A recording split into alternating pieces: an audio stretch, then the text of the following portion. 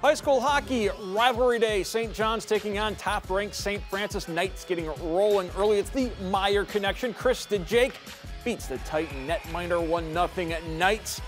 Later in the first period, pass out to Sawyer Zielinski, who puts it home, and St. Francis takes a 2-0 lead after one. Titans battling back. Tyler Meter fires one on Jackson Smalley. Two amazing saves, but could not make the third on Charlie Anderson.